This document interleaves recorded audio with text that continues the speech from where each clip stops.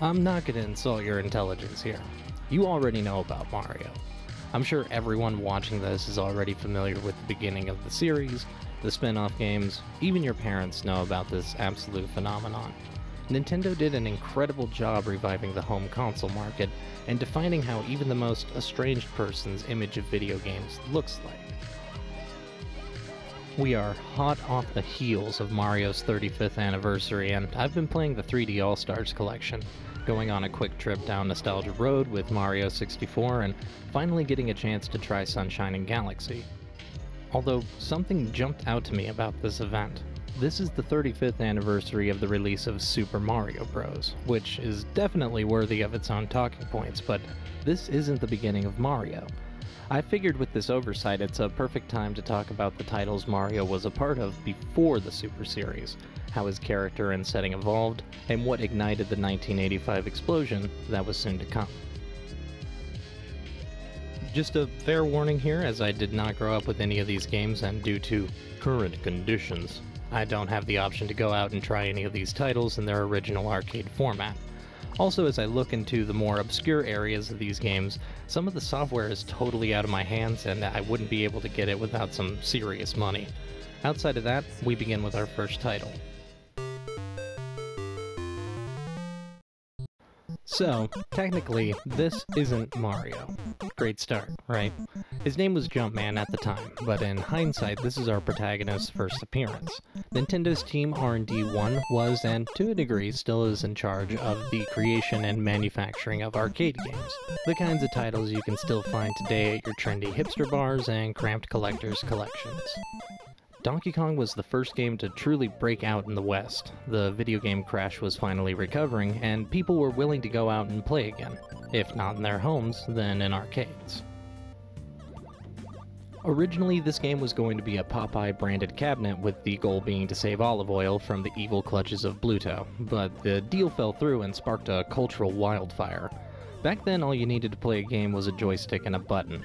Moving Mario left and right, up and down ladders, a theme we will see a lot more of, and jumping over various obstacles with mixed results. You only get 3 screens here, afterwards looping to the beginning, beckoning you to go for a high score. Coming custom with the familiar rigid controls you find in these older games, the closest to the native setup today would be an analog stick, and it misses the original design, and honestly, the only time you'd get your money's worth out of playing any of these games is to actually find a cabinet and trying it. Outside of that, you're only looking at maybe 15 minutes of interest without that extra retro magic. If you were looking for the same arcade feel but with smoother control scheme, I recommend checking out Donkey Kong, or colloquially known as Donkey Kong 94. This was a Game Boy game released in... yeah, you got it. The first stage is a straight-up recreation of the original Donkey Kong game, but with a myriad of new movement options. After the original endpoint of the arcade game, you go on a puzzle platforming adventure that holds up to this day.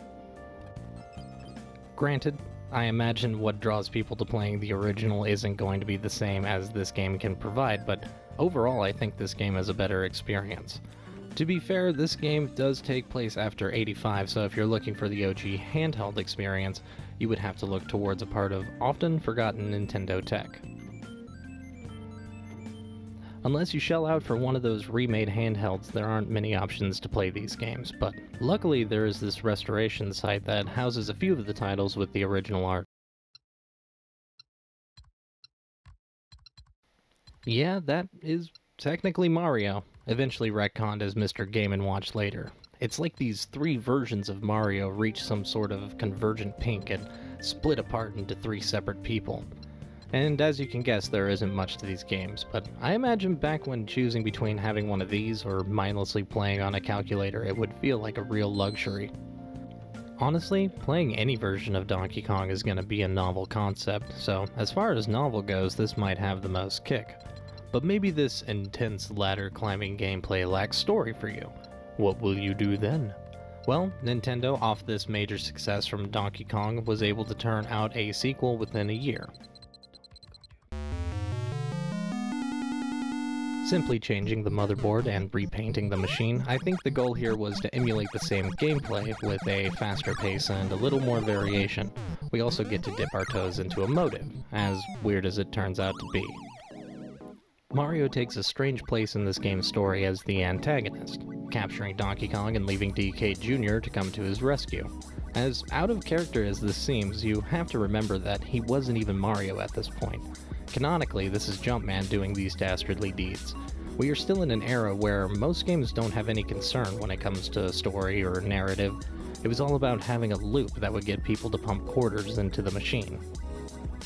This feels like a real improvement over the original Donkey Kong. There's more verticality with the vines, and the obstacles and enemies lead to more fun choices and maneuverability.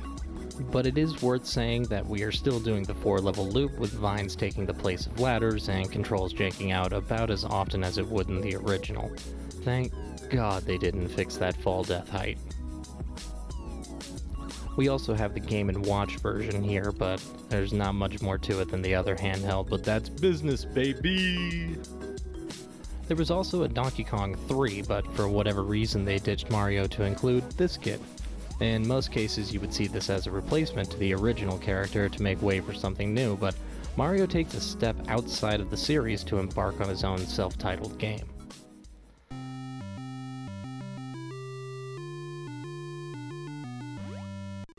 I think the point here was to create a game that can bank off the popularity of the Donkey Kong series while not replacing it. It's also a chance to finally introduce co-op gameplay, no matter how aggravating it is. Here, we finally see the classic elements that make up any good Mario game. Coins, turtles, pipes, all things plumbery. In full honesty, this game isn't that much fun.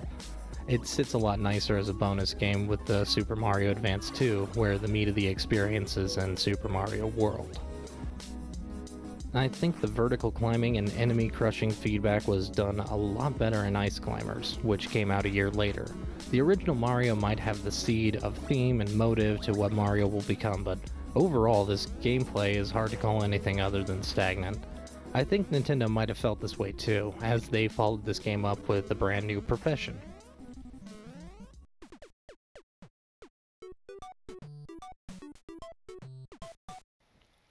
This game came out the same year as Super Mario Bros. And truly cements Mario as an all-around handyman in the blue-collar field. Wrecking Crew is without a doubt the best version of the ladder climbing, enemy dodging gameplay that we've seen up to this point, but strangely, this title has never really been brought up when referring to classic Nintendo titles. I imagine it has to do with it not really working with the rest of the themes Mario began to develop at this point in the series, and it may also be due to the soon-to-release Super Mario Bros. Taking this archaic arcade style and blowing it completely out of the water. It's like, this was the perfect version of a game that everyone was so tired of playing, and because of that, it was swiftly forgotten.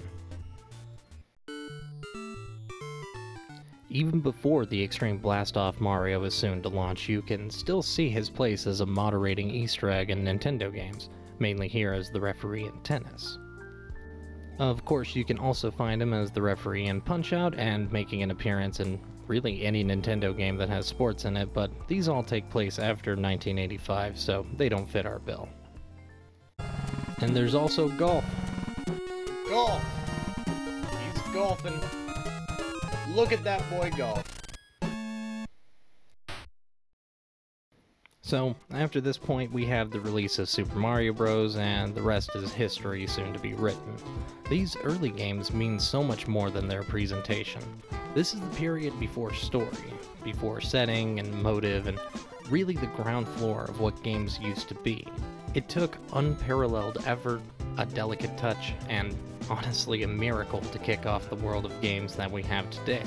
And while Mario might not be the most story-heavy game, to say the least, it is the first time that games could be more than just a whittling distraction. We wouldn't have the touching, difficult, and beautiful experience we have today without this groundwork. And to me, that makes this all a wonderful kind of magic. All of this that we just talked about is the work that takes Mario to the starting line. And the gun is about to fire.